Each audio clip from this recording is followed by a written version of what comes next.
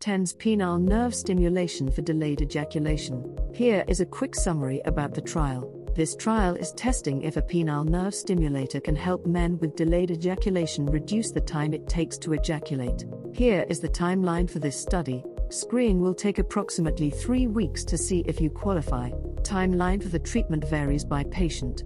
After you enter the trial, you will be asked to share data with the trial for a total of 18 weeks. Who is eligible to participate in the trial? To qualify, a few things must be true for you. You must have the following. You are currently sexually active. You have been diagnosed with a condition called delayed ejaculation. Now, let's talk more about the treatment. There is a total of 1 treatment group including 1 experimental group. There are no active control groups in this trial. There is no placebo for this trial.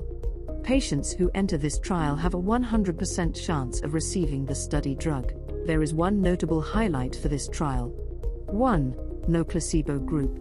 All patients enrolled in this trial will receive the new treatment. Where is the study being run?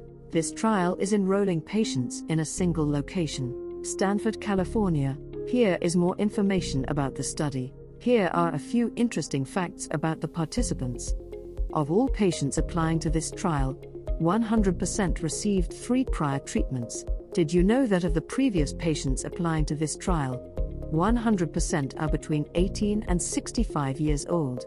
For patients who have previously applied to this trial, 34% live in Virginia, 34% live in Alabama, and 34% live in Kentucky. Discover more information about the trial and apply through our website at www.withpower.com.